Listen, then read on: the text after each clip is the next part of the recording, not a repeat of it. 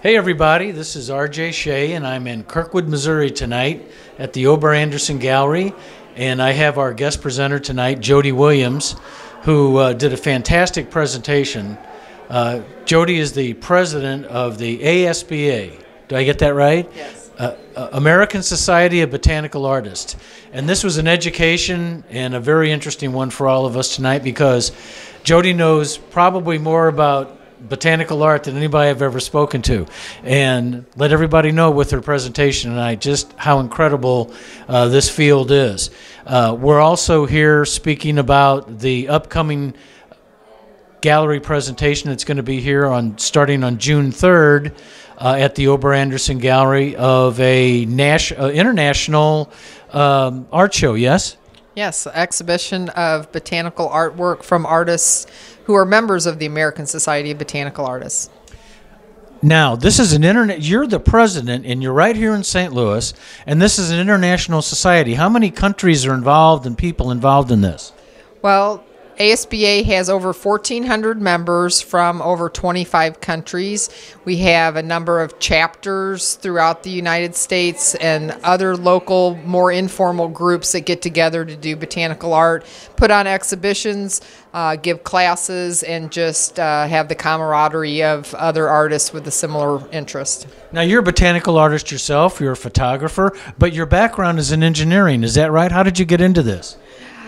Well, that's an interesting question, and I don't know that I remember exactly, other than my parents and grandparents came from North Iowa. They grew up on farms, and I remember every trip to grandmother's house started with a tour of the flowers that were blooming around the house and vegetables that were ready to be picked in the garden. So I've always been around plants and always been interested in learning the names of plants and identifying the different characteristics of them, and find them just beautiful subjects that offer so much for artists.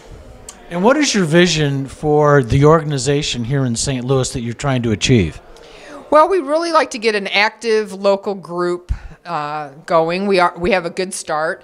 We started in October with about 6, and we've grown to maybe a dozen. We get together once a month at the Foundry Arts Center. I have studio space there where we can chat, we can do demonstrations, we can sketch, draw, paint, and just look at art together.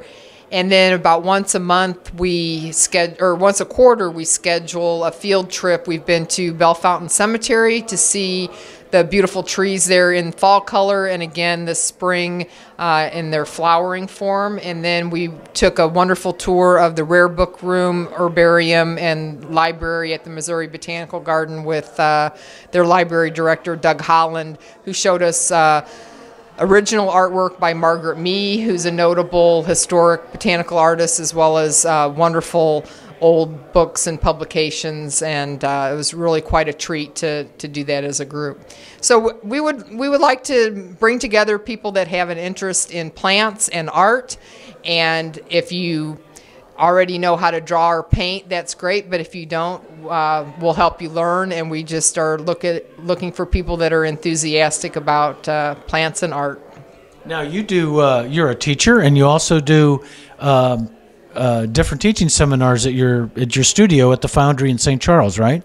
Yes, I offer a number of different formats of classes. They're all specific to botanical art, drawing and watercolor painting predominantly, and we do a one-day Saturday workshop that's an introduction where I provide all the materials so people don't have to invest in a lot of specialty items and can come and try out the genre, try drawing from a live plant specimen and learning some basic watercolor techniques. I also do a more intensive 3-day introduction workshop, as well as offer 6-week sessions once a week for 3 hours. That sounds fantastic. And of course, St. Louis, you were mentioning, is an epicenter for botanicals in a lot of different ways because of the Danforth Center, right, and the Botanical Garden, which is worldwide known as for its excellence in what it does, right?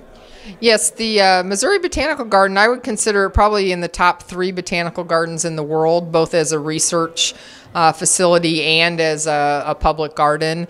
And then the Danforth Plant Science Center, Washington University, number of commercial enterprises. At one time, research had shown that St. Louis had the largest number of PhD plant scientists per capita of any place in the country.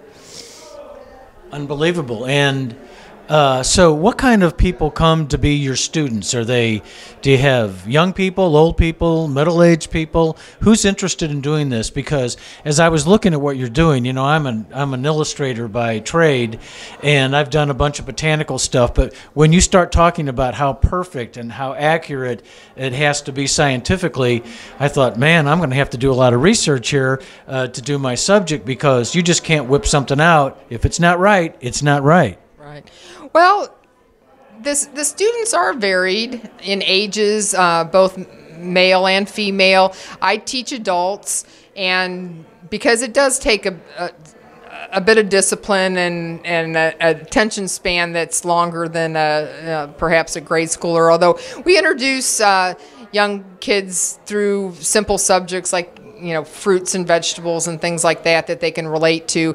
But I focus mostly on adults, and they come from all walks of life. That's one of the most interesting things about our organization, is that because there's not a university major in botanical art, our members come from a variety of backgrounds. So some come from textile design or graphic design, some come from the fine arts, others come from, like myself, engineering, or it seems like people that come from technical fields usually have the disposition for this genre because it's so detail-oriented. It just seems like that type of personality takes to this art form. But we also find that by virtue of the intense observation that it takes to represent a subject accurately, it becomes a very meditative and contemplative and relaxing activity that really helps you slow down. And one of my favorite books is Drawing on the Right Side of the Brain by Betty Edwards. Right. And in the introduction to her book, she talks about the shift from left brain thinking to right brain thinking, and left brain being language and analytical processing, and the right brain being associated more with creativity. And that it really takes about 20 minutes for your brain to shift from left brain thinking to right brain thinking. And so many of us, if we're just working on our art for 10 or 15 minutes at a time, we never allow that shift to happen. But once we do, it takes us to a completely different place where we lose the sense of time passing, and you really, it's a very relaxing. So although it's demanding in its detail, it's also very relaxing and therapeutic endeavor as well. That was going to be my word, therapeutic, because all forms of art, when you enjoy the activity and the pastime and you get involved, hours pass, you look and you think, I've been here for 6 hours. Where'd the time go? But yes. So listen, where can people find out more about this organization and about you and your classes? Well, you can find out more about botanical art and the American Society of Botanical Artists at our website, which is www.asba-art.org. A wealth of information and beautiful artwork, information about joining as a member. Anyone who has an interest and an appreciation for contemporary botanical art is welcome to join our organization. And then for those that are local to St. Louis or visiting St. Louis and would like to participate in a class or come visit the studio, I'm in studios 2 and 3 at the Foundry Arts Center in historic Old St. Charles on the north end of Main Street along the Missouri River. Beautiful facility with formal gallery space and traveling and periodic exhibitions, along with about 20 individual artist studios. So we welcome you there to look and to learn. I can't thank you enough for coming tonight, and it was really interesting, very interesting. And, you know, a new wrinkle for us here at the St. Louis Artists Guild at the illustration section. We've all done botanicals, but after I've seen some of the things that Jody has shown us, I need to do a little bit more observing closely when I'm doing my subject matter. Don't forget to come by and see the show, this new show, which is going to be here starting June the 3rd through the 30th, the Ober Anderson Gallery in Kirkwood. It's right next to the train station in Kirkwood, right at the corner of East Argonne and Kirkwood Road. So thanks, Jody, for coming tonight. And this is RJ signing off at the OA Gallery. We'll see you in June. See ya.